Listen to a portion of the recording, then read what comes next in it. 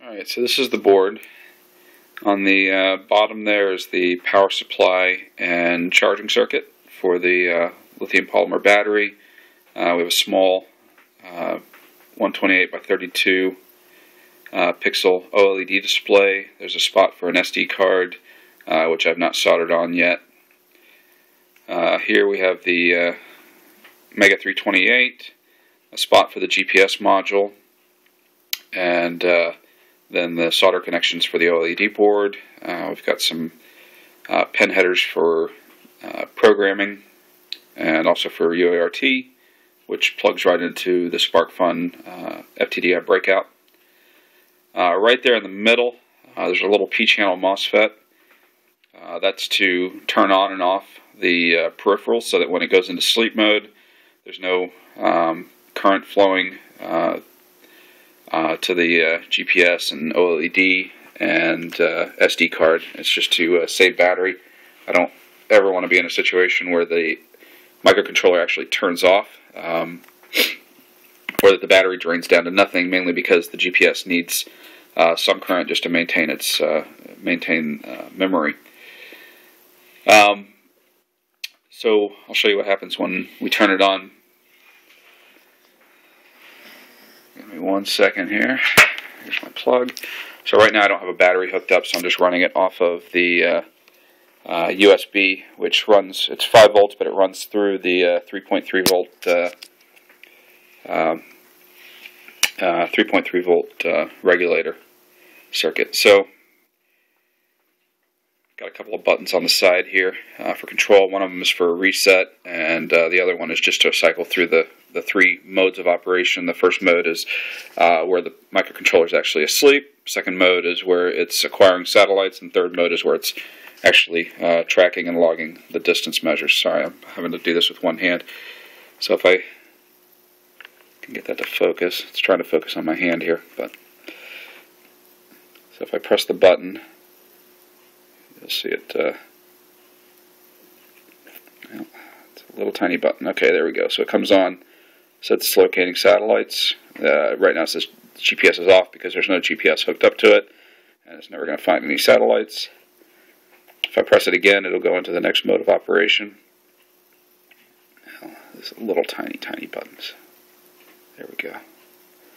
Alright, so still says GPS off, and on the right it shows that the data is invalid. At the bottom right there's a, it's not focused, but there's a little power meter.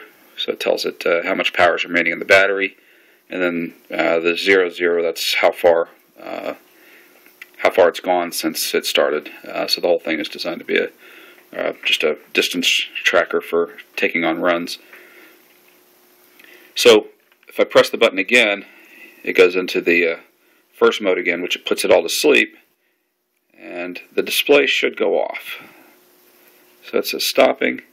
What ends up happening is the display just kind of dims a little bit. So I check the voltage at the, let me see if I can get a good shot of this here. Actually, let me unplug it so that light's not shining in our faces here. So I check the voltage on, flip it around, the little P-channel MOSFET that controls power to the various peripherals. Check it at the gate, and it actually was going, so the control pin's actually working. When it's off, it's at 3.3 volts. It's allowed to float through this, float up to 3.3 through this resistor right here. And when it's on, the gate voltage is 0. The MOSFET is hooked up through these capacitors right here to the various peripherals. When it's on, when the peripherals are supposed to be on, the voltage right here is 3.3 volts, which is what it should be. When it's off, the voltage right there drops to 2.4 volts, but it doesn't completely shut off, and as I showed you on the other side, the display is still on, and I can only assume that the other peripherals would still be on as well, assuming they could run at 2.4 volts. So that's kind of where my problem is. I'm not sure why the P-channel MOSFET is not turning off completely. An earlier version of this used, I didn't have the OLED soldered directly to the board.